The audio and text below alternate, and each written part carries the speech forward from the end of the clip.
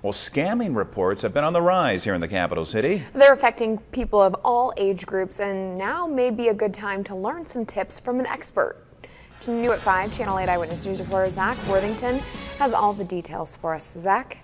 Rod and Megan, I spoke to a Lincoln credit union to find out more about the regularity of scam reports and what people can do to try to prevent falling victim.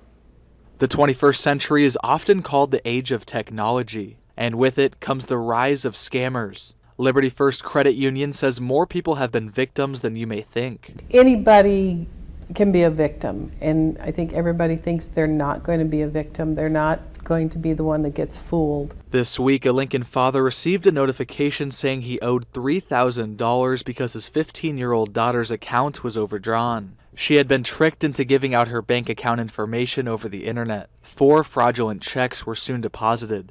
By the time her father discovered what had happened, the money was gone. Once it's wired out, it's gone. I cannot get it back for them, and the police cannot get it back for them. Julie says you can put limits on your child's account. She recommends monitoring accounts regularly. Liberty First offers a card valet product for your debit card. It notifies you on your phone when a transaction is made. So then you know immediately, uh-oh, something happened that I didn't authorize.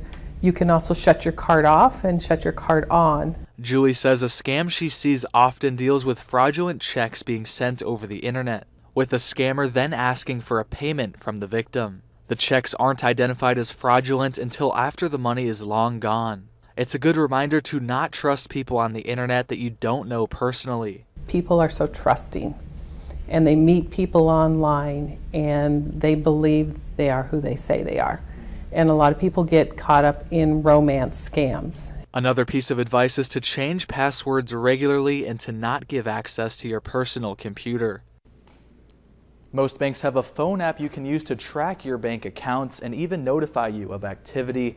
And it's worth repeating, don't give out your information or send money to strangers on the internet.